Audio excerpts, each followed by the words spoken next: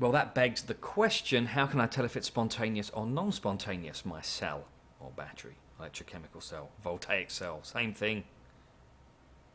Okay, so if you want a working battery, then flip the one that's higher on the list, which is the more negative ones.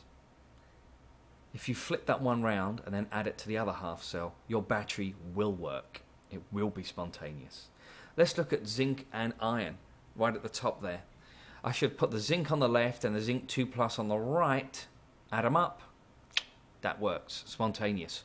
Plus 0.31 volts. Let's write out another equation. And there are a few coppers on the list, so make sure you get the right one. Okay, I'll put little dots next to those two. That one and that one. Did I flip the most negative? Flip the higher one? I did. So that one's spontaneous as well.